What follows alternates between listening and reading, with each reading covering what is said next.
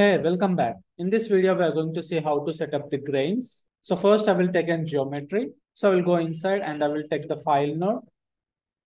So I will set up the grains by using the one of the model which I have downloaded from the internet. So just I will browse the model by using this file node. So in order to browse, we need to select this option. And just we have to go to the location and select the model. So this is the object I'm going to use for the grains. So select this and click on this accept. And now the model is very big. So if I zoom out, so the model is very big. So in order to change the size, we need to take a node called like match size. So after this, just enable. And now here in the match size, we need to enable this option called like scale to fit. So now it has been changed, but still we need to rotate this object. So for that, I will take a transform node in between this. So I'll take a transform. And here just I will rotate in like x-axis to -90. And now what the thing is, I want to set up this model exactly onto this ground level. So in the match size, there will be option like justify Y. So here I will select it to minimum so that it will be exactly fitted to the ground. Still, if you want to change the size, you can like increase. So let's say if I give the value to like 2 by 2 by 2. Okay, that's fine. Or else if you want to change the size, instead of in transform, we can change the size in match size node. So if I select this match size here, you can see there is an option like target size here. I will give the value to 3 by 3 by 3. So just it will be good. And also I will disable this UV. So just you can select here. And also we will delete all the history which has been applied to the model. So for that, we need to take an like clean node. So I will select this in the clean node. Just I will enable this option like remove attributes, remove groups here. So now we will take an grain source. So for this clean node, take an grain source and connect here. Now it has been converted into particles. So now in order to see it better, like here you can see there is an option like display material object. So if I select this, and here you can see there is an option like particles. So I will select it to like lit spheres. Now it has been converted to spheres. And here in the grain source, if you want to increase the number of particles, here we can use this point separation. So just let's say 0.07 or something. So it will increase the number of particles. And now we will take an popnet. So pop network node. So connect this. And now we will go inside. And now we need to select the source node and we have to make some changes. So if you select this emission type here, I will select it to like all points. And also if I go to the birth, and now in the birth tab, we need to give the expression for this impulse activation so that you will get the simulation for these grains. So in order to do that, we need to give the $FF equals to 1. So when we give this $FF equals to 1, it will start simulating the grains. Now in order to simulate, we need to add a node. So we need to take a node called pop grain. So this will be used to simulate the grains. So just select this and connect in between this source and Y. So after taking the pop grains, like we need to click on this play. So whenever we click on this play, nothing is going to be happen because there is no force. We need to add a gravity node to take a gravity force. And now we need to add the gravity to this pop solver. And now whenever we click on this play, see now it is going to fall down. So for collision, we need to add a ground plane. So just I will take a ground plane node and we need to take a mesh node. Mesh and select this and we need to connect this ground plane here. So in the mesh node, we need to select this effector relationship to like mutual so that it will create the collision. And now we will click on this play. See, now it has been made a collision with the ground. And also I don't want to see these guides. So if I select this source first input, we have to disable this option like guides. So now if we click on this play, so now we got this simulation. And now what the thing is, we will add some color to this grains. So in order to do that, we need to take a node called pop color. So select this and after we have to connect to this after grains. And here you can see there is an option like we need to change the color, but instead of this constant, I will select the ramp.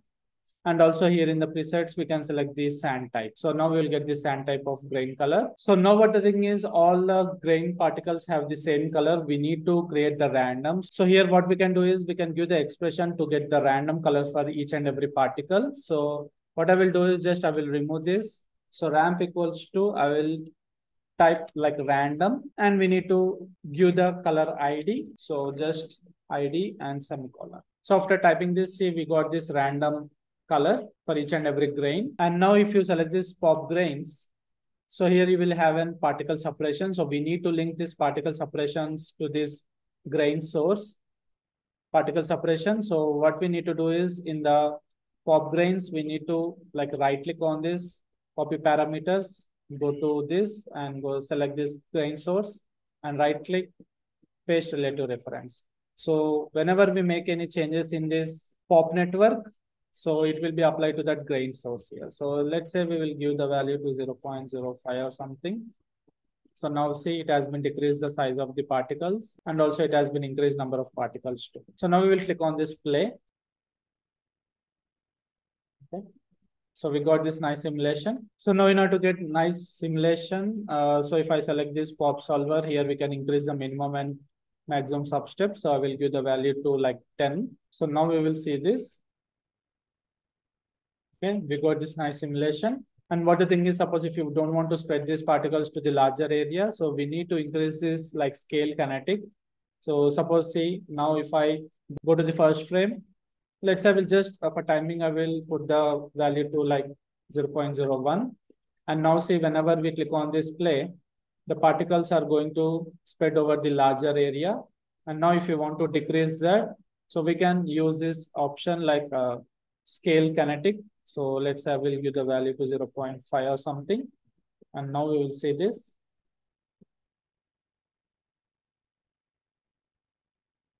See, now the particle grains are not going to spread in the larger area. And next, if you come down, you can see there is an option like internal collision. So in case if you don't want to create the collision between the particles, we can decrease this. For example, see if I go back and now if I put the value to 0, now it is not making any collision with each particle here. So let it be like an like 1. And here, if you come down, you can see there is an option like shock axis. So what is this thing is like, whenever it is going to create the collision, so the particles are going to be in the y direction. Suppose in case if I give the value to like x, and if I give the value to 0, so now whenever it is going to be collide, it is going to slide towards the x direction. So like I think we have to give the value of this shock scale power. Let's say we give the value to like 100 or something. And now see, whenever it start colliding, it is going towards the x direction. Yeah. So for time being, let it be like an y-axis. And also just I will give the value to 1. And now if you come down, you can see there is an option like clamping. So this clamping is used to create the stiffness between the particles. Means like, see, suppose whenever we click on this play, so now it is going to spread. So if you want to create the stiffness, let's say if I give the value to like 1 in the weight, sorry, 1. And now if you click on this play, see now it is going to create the stiffness over this particle here. So I will show the example. Suppose if I go back now, and here after grain source, I will add a transform node. Transform. So select this. Just I will go back. So let's say we will just change the y direction and just I will make some rotation towards this thing. Let's say I will give the value to like 45 or something. And now we will click on this play. So see, now it has been created the stiffness over this particle here. And now suppose if you want to create the slide, so if I go this inside and here in the pop grains, so here, let's say if I go to this thing like scale to 0.1 or something. Now if you click on this play, so now it is going to slide more. And let's say if I give it to 0,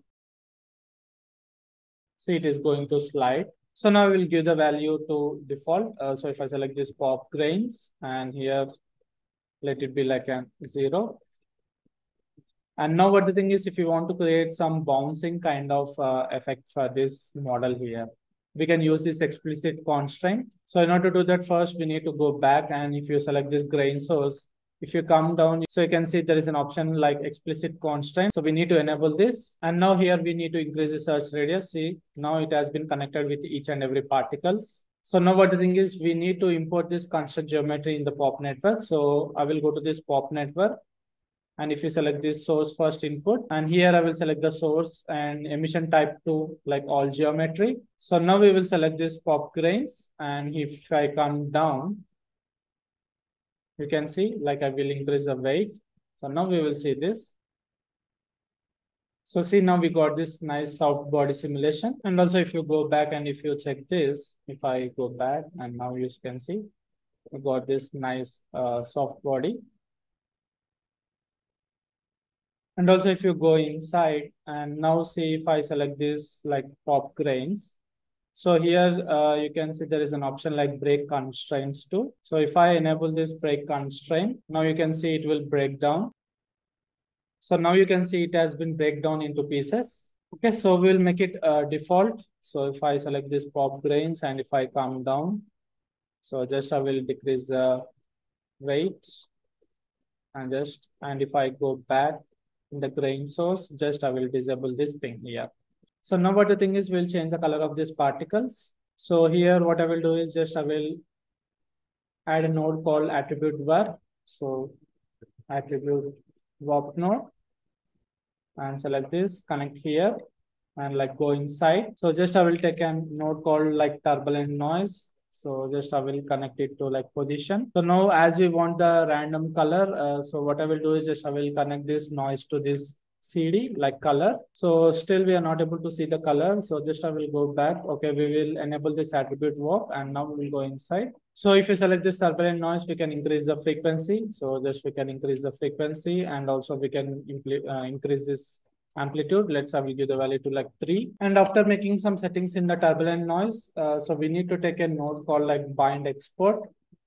So we need to select this and we need to connect here. So in the bind export, we need to give the name called like attraction weight. So why we are giving this name? Because like if I go to this pop network and if you select this like pop grains and if you come down, you can see the attribute name is like attraction weight. So we need to link with this clamping. So that's why we are giving the name to this attraction weight. So now we go back. So now go into the pop network and if I select this pop grains and here in the weight, I will give the value to like 1. So now we will select this pop color and here we have to give the expression. So let's say now I don't want to work with this expression. So I can give double slash so that it will not work. So I will give the new expression. So ramp equals to attraction weight and semicolon. So we need to give the exact name which we are given in that attribute here. And after that, here in the settings, we need to change it to like grayscale. So now we got this color. And also like if I go to this particle grains, so particle separations, I will give the value to 0.05 or something. And also just I will increase the value of this scale kinetic so that the particles will not spread in the large area. So now we will click on display. Okay, so we got this nice sand simulation. So in the next video, we will see how to activate these grains. So see you there.